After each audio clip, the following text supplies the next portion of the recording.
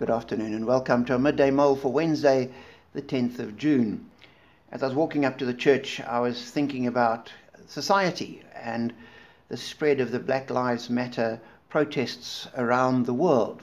Starting in America, we've seen them in the UK and Australia, in South Africa as well. And I was wondering about our response and how we engage as Christians.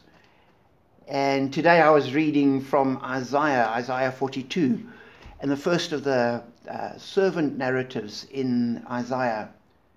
And it starts off, "Here is my servant," Isaiah 42 verse 1. "Here is my servant whom I uphold, my chosen one in whom I delight.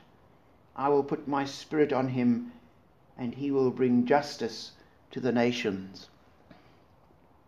And I was struck by that word, that he will bring justice to the nations. We so often focus that he will bring righteousness and forgiveness and love, but it starts off, he will bring justice.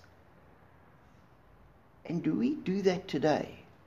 Back in the 80s, the church was quite strong on justice and during the struggle against apartheid, but after apartheid ended, I think we've put that on the back burner and forgotten about it. And maybe that needs to become an issue in our lives and in the church again, the idea that we have justice as an imperative, because it continues, that passage.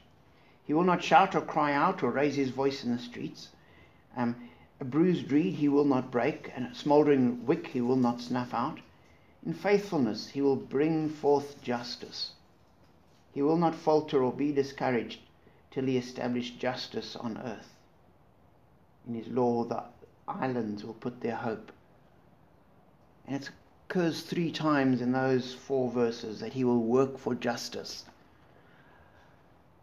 And I was thinking, what does justice look like? In politics and in society, it has one dimension which the church needs to speak out about. But what does it look like in our lives and the way we treat people? And what does justice look like when you're standing in a supermarket queue with some obnoxious shopper in front of you, mouthing the odds and treating the cashier disdainfully? What does justice look like there? Or when you're at the teller at the garage and the petrol attendant has got no interest in speeding matters up, what does justice look like in your life in that case? And in the church, where you're dealing with people and you in a Bible study and there's somebody that does tend to talk too much, what does justice look like in our dealings there? Dealing faithfully with that individual, but at the same time being just to the other people in the Bible study. And I was struck by that and have thought, maybe this is something I, for one, will need to think more about and mull over a lot more in the next while. How do we work and live and reflect Jesus, and that suffering servants focus on justice? If we can get that right ourselves, and if we can get that right in the church, I think we would have a profound impact on the world. And that's what we need. If we have the answers, we need to pursue them and to share them. So, mull it over yourself. What does justice look like in your life?